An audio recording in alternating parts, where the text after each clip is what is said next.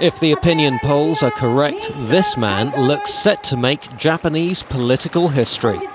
Yukio Hatoyama is being widely tipped to lead his opposition Democratic Party of Japan to victory at general elections on August the 30th. If that happens, it would be only the second time in 55 years that the Liberal Democratic Party has lost government. After so many years in power, many in Japan seem eager for change, something that Hatoyama has been quick to capitalize on. The day has come to change the history of Japan. I need your power to change Japan to one where you will become the protagonist. Let's step into the new era with courage. Japan's economy and society have changed dramatically over the last half-century.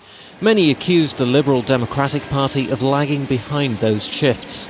Its leader and Japan's Prime Minister Taro Aso has been trying to sell the LDP to voters as the party most able to defend the country and boost its sagging economy. Please give me the chance to fight in this election. It's the LDP who can protect Japan. The LDP is the party that can defend your standard of living. I will personally give my all. Whether that message will be enough to keep the LDP in power will be decided at the end of this month. Azhar Sukri, Al Jazeera.